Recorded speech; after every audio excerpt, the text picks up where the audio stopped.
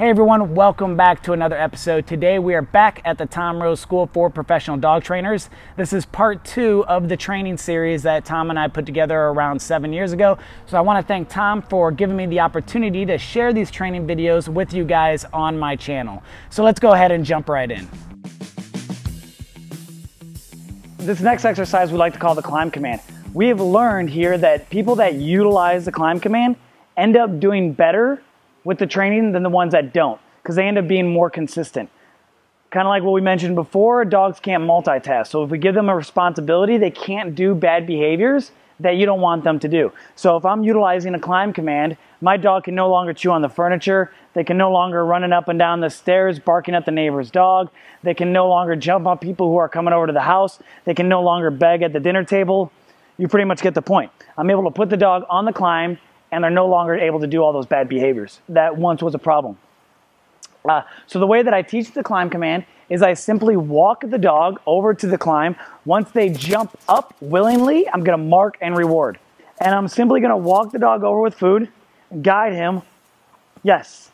Once he goes up on the position, I mark and feed. Break. Now some dogs might not do it as willingly or as easy as he's doing it. So what you're going to end up doing, you might have to walk on it with them, yes. But once they make that decision to go up on it, then you're going to mark and feed. I've seen some dogs where they'll avoid it, and all I do at that point is I help the dog as much as I can. Dogs end up getting better the more successful they are. So if I have a dog that's really struggling and really worrying about it, or they just can't figure it out, I might help push their rear end up, or I might help guide them up by picking them up. I'm going to show them exactly what it is that I want. I'm going to paint that clear picture. Once I get in the position, yes, and then feed. Mark and feed.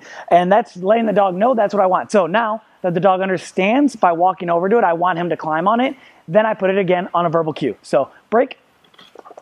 So I stand next to it, and I say climb, and then I show the dog, yes, feed. Break. Climb. Yes. So I said climb, then I point, because that's what I did to guide him over to it. Then I mark and feed. Break. And what you could do, climb. Yes. To make this more fun for the dog is you could set up multiple climbs, and you could have them jump around from one climb to the next while pointing to it. And this is part of the reason why we do the send outs that you see in some of the other videos, is it teaches the dog to follow your hand in which direction you point. So here's an example. I'm going to show you how I utilize that in order to send him to different climbs. Okay, this next exercise is going to speed up my climb commands, and it's also going to help with directing. So I'm going to guide him to each different climb. Once he gets to that climb, then I'm going to mark with my release marker, which is free. And then I'm going to send him to another climb by pointing to it. Second he gets on there, release marker, and he's going to come access the reward. So he's going to learn the faster he gets to each different obstacle or each different climb command, the faster he gets released and gets to access his reward. Free. Climb. Free. Good boy. Free. Climb. Free. Climb. Fetchy. Climb. Free. Good boy. Climb. Free. Woohoo, good boy. Climb. And this is a really fun exercise, and it gets the dogs to enjoy the climb command and to have fun with it, and at the same time teaching them something. Once your dog is starting to understand the heel position a little bit more, you've done the backwards follow exercise, you've done random sits and downs, and the dog's really starting to understand that game, what we can do is we can implement our sits and downs while we heel. And this is called a sit in motion or down in motion. The first time I do this exercise, I'm going to want to lure the dog into the position after I give the command. And then as the dog progresses, I'm going to give the command and turn into him to make sure that he's doing it, and then I can release him. And then as the dog progresses, I'm going to use a mirror. We got mirrors in this training building. If you guys don't, you can set up a mirror in the house or whatever. So then that way I can walk towards the mirror. I can give the command. When the dog goes in the position, I can see it in the mirror. Then I can release him and give him the reward. So at first, I'm going to demonstrate the emotions with luring the dog into the position. You'll notice once the dog gets into the position, I mark and then I deliver the reward. Patchy. Heel. Sit. Yes. Heel.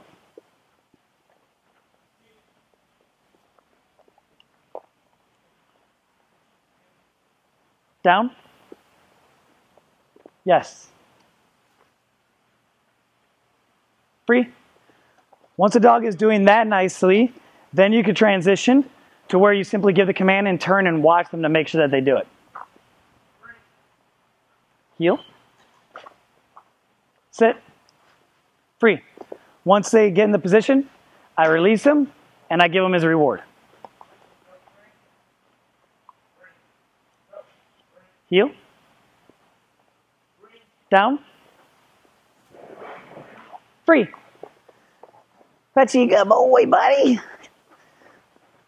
And then once again, final step is I utilize a mirror. I walk towards a mirror so I can see it. I give the command. Once he gets in position, I release and reward. Heel. Sit. So right there, you notice he did not do it. At that point, I know he's not ready for that. So I simply go back to luring him into the position or turning into him. Heel. Sit. Yes. Heel. And it's no big deal. If the dog doesn't do something, I'm not going to stress out about it. I want it to be fun, and he just doesn't know it yet. So I go back a step. Heel. Down. Free. Good boy. Good boy, buddy. Petchy. Good boy. Sit. Free. Good job, buddy. Yes.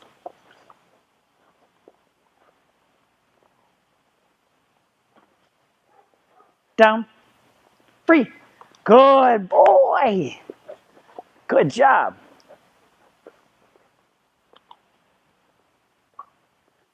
Sit. Bad. Sit. Free. All right. Fine. So if you noticed on that last one, I gave one command, he did the opposite. And I said bad. So bad was my non-reinforcement marker. He was actively trying to do the command. He simply did the wrong one. He made a mistake. So I wasn't going to correct him for that. I recommanded. He did the correct one. I marked and rewarded. So that's just going to boost his confidence, so he's going to be more successful in the next one. Remember, we always want to boost a dog's confidence. These should be fun exercises, and you're going to end up having better performance from your dog. So if you're having trouble with your dog's recall command, it's not as fast as you would like it to be, the dog's moving a little slow, they don't seem as motivated about it, what I like to do to speed this exercise up is I will give the dog the recall command. Once the dog makes the decision to start coming to me, then I use his release marker so he comes and acts as a reward.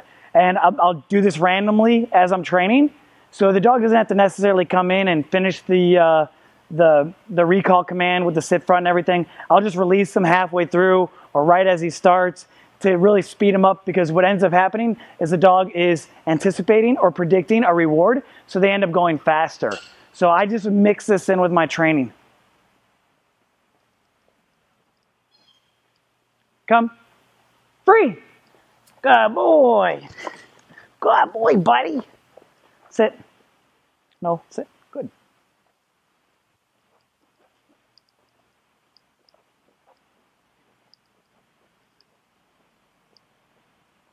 Come. Free. Good boy. This next exercise is called figure 8. This really shows that your dog understands heeling more. And those of you that just want a well-trained pet, this isn't going to be something that you're really going to have to worry about. But if you want to take it up to the next level and eventually maybe reach competitive level type obedience, this is in some of your competitive obedience out there. And it's called a figure 8. So I'm going to get my dog next to me in the heel position, and then I'm going to walk around these two cones. Now at first I start with cones. It's less of a distraction. It's an object. As the dog understands the exercise a little bit more, I'm going to add people. So in the beginning stages, I'm going to use a lot of food to lure the dog and guide the dog where I want. Because when you go left around the cone, the dog has to slow down. When you go around right, the dog has to speed up. And you'll see what I mean by this and how the dog has to change pace, and I help him out with food. As he progresses and you do a lot of this, we just take the food away slowly and deliver the rewards less frequently, but still when he's doing it properly. Petchy, heel.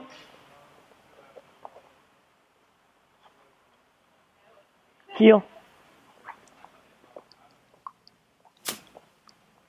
So right now he's basically just eating and walking the whole time. So you see he speeds up right there and slows down right here. Once he starts to understand it, I can pull the food up. Yes, reward. Petchy. Yes. Good boy. Yes. So I marked that because he sped up. Yes. Down. And this is one of those exercises, break, that you have to just do a lot of them to get the dog comfortable and to get them understand it. It's a physical challenge for the dogs, so they need practice at it, and they're not going to get good at it if you don't do it. So this is one of those that you really just have to go through the motions, do it a lot of times, and mark and reward properly. If my dog is going slow or they're having issues, what I like to do is I speed them up with the food, or I'll run away from them. And when I run away from them, I don't even correct them. I just run away, and what happens, it kicks in their prey drive. So if I'm going around this way and he starts to lag, I'm just going to run. And once he catches up, I'll reward him. And then what I'll do is I'll mark, and then and I'll bring the food way over to the side. So you notice he's right next to me. Yes, and I bring it over here. So then he speeds up around to get to the reward. Yes. And that's going to help him understand that he needs to go faster around the turn. And once again, with this one, I'm just going to use the food and really just guide them and help them to understand it. If my dog is struggling on that, what I'm going to do to make it a little bit easier is I'm just going to go wider. I'm going to start really, really wide. And as the dog gets better, I'm going to start tightening it up. So a wider circle is much, much easier for the dog. And then once again, as they get better, I'm going to utilize that to just keep getting a tighter circle to where the dog can understand it.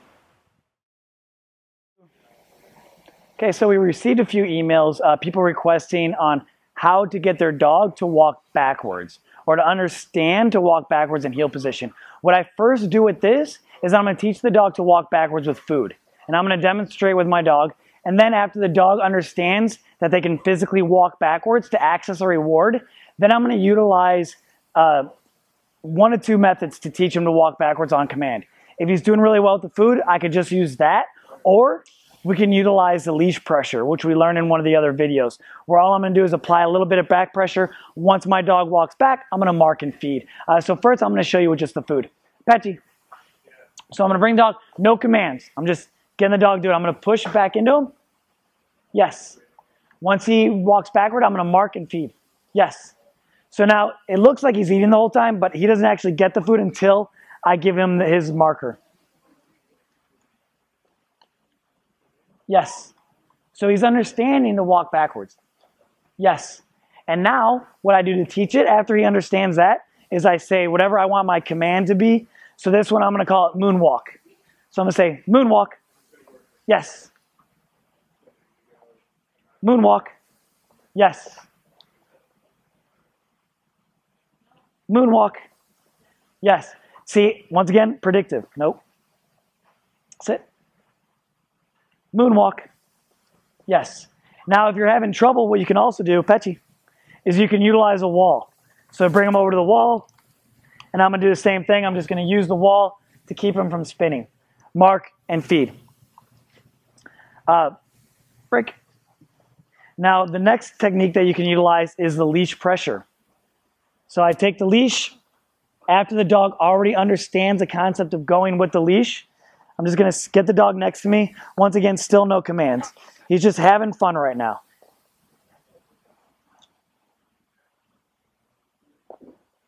Good boy.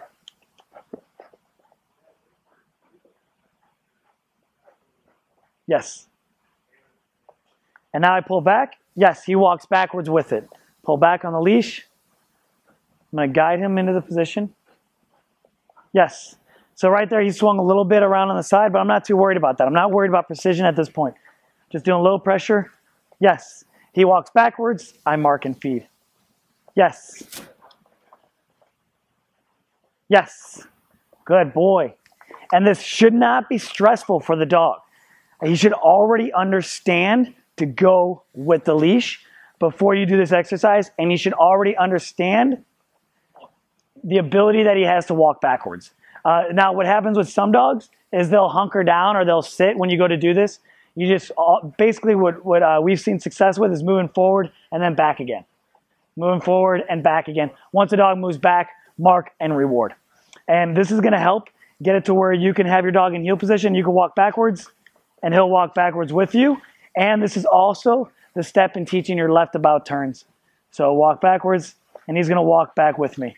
Once again, he understands the pressure, and that's what I use. I just pulled back and walked. Yes. And the dog gets it and he goes with it. I mark and feed. We've had a couple emails with people asking us how to teach a left about turn. And a left about turn is where you're walking forward. You go to turn around, the dog swings back around into position and continues to walk forward. This is called a left about turn. The way that we teach it is just like with anything else, we build the dog up on success. So the more the dog is successful, the better they're going to be. So the first thing that I do after the dog understands heel, they should be pretty good at the heel position, is I'm going to do a spiral. I'm basically going to walk in a circle, and my circle is going to get smaller and smaller and smaller. And I'm going to be going left in this circle. So my dog's going to be in the heel, and I'm going to be walking around like this. It's going to start as a big circle, and it's going to get smaller and smaller and smaller up until the point where it's almost doing a left about turn. Once a dog is getting pretty fluent at that, then I'm going to do left turns around a cone. So I'm going to take a cone, I'm going to set it up, and I'm going to heel towards the cone, and I'm going to walk around it.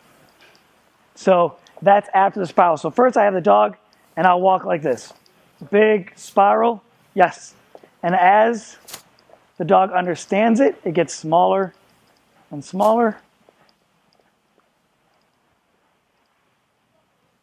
Yes, to where they're really starting to understand that concept. After that, I'm going to start with the dog. Again, walking around the cone. I'm going to do a lot of repetitions like this. I want to be able to do that fluently. Patchy, climb. I want to be able to do that fluently before I actually go into the straight left about turn. And a left about turn is going to be on the same line. So if I'm walking up and down the line on the floor, I turn around, I'm back on that line. And the way I'm going to do that, if I utilize leash pressure, this is what I'm going to utilize for this technique. I'm going to have the leash behind my back, so it's going to be hooked to the dog, it's going to go around, and I'm going to have it in the back. I'm going to be walking, marking, and rewarding, and as I come to the position to left about turn, I'm going to do a little bit of pressure as I turn around. The dog's going to feel that pressure, and they're simply going to swing around with me. And I'm going to demonstrate with Apache. Okay, so I have Apache here, and I'm going to demonstrate that left about turn using the leash. So I have the leash behind my back, and I'm going to start heeling with them. Heel. I'm going to do a right about turn here. Now coming back. Yes, so you saw as I turned right there, he felt the pressure on the leash, and he swung around with it. Yes. And I'm doing it really slow and making it easy for the dog so he's successful. This shouldn't be stressful once again for the dog. Yes. So he has to understand that he needs to walk backwards with it. And once again, he feels that tiny bit of pressure because we taught the leash pressure correctly. And I walk around. Yes. And then as that becomes fluent, then we can speed it up. Good boy, buddy. Come on, buddy. Yes.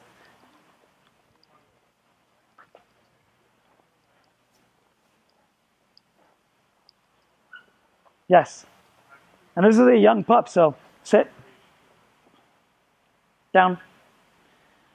The more you do it, the more fluent they're going to become and the better and sharper it's going to be. But I'm going to make it easy and I'm going to let the dog be successful with it. This is really going to help you teach your left about turns. Free. Another common question we have is how to teach a stay. So I'm going to demonstrate that. The first position I like to teach a stay is going to be your climb command. After my dog has a reliable stay on the climb command, then I'm going to transition that to a sit stay, down stay, stand stay, whatever it is that you want. Now, with this being said, I do not use the word stay. So if you think of every single command that we teach our dogs, we require that the dog perform some sort of action. So sit, down, come, heel. All these require that the dog performs an action. When you say stay, stay, it confuses the dog because it's not predicting some sort of action or some sort of requirement. It doesn't make sense in a dog's mind. So what we do is once the dog is in a position, the dog must maintain that position until given up, or the dog must maintain that position until giving a new position or follow command, or until released from that position. So if I tell my dog to sit, down, climb, whatever, they have to maintain that position until released. So the first one I'm going to demonstrate is the climb.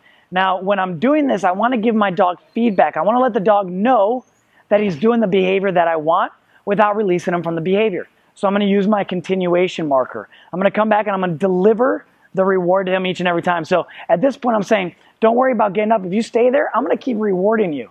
And I build on that with distance. So if I'm walking, I'm far away from my dog, and my dog breaks the down stay, sit stay, climb stay, whatever, I simply say no. I casually walk back to the dog.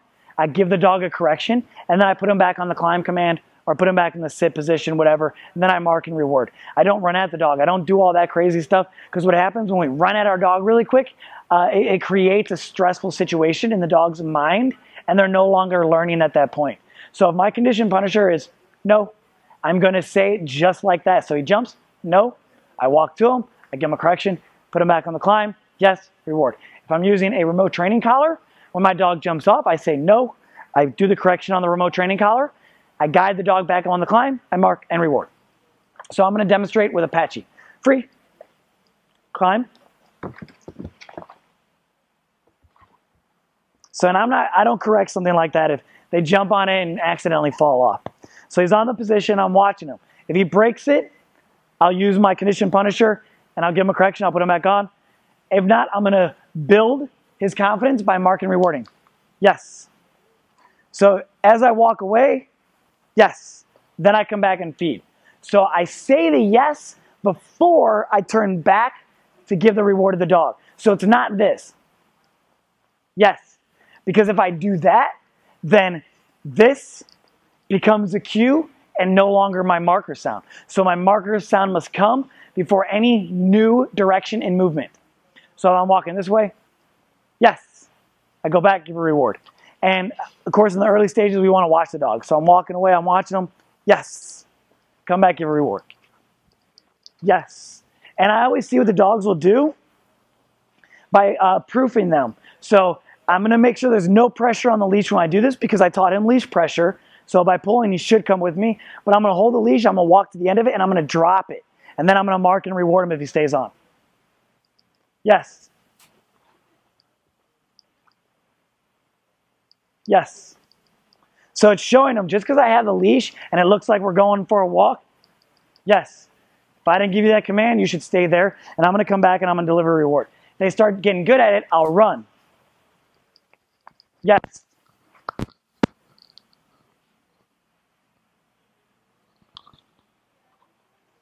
And I'll keep doing different exercises like that in order to teach the stay. If he were to break the position, once again, no, correction, guide him back up, yes, reward. And this is going to be the same with your down and your sit and your stand, whatever it is. So if I pull him off there free, and I bring him over here and I put him Petchy, and I'm not giving him any commands, just getting him in the position. Now once he's in position, yes, feed. Now again, he has to stay there until I release him. Yes.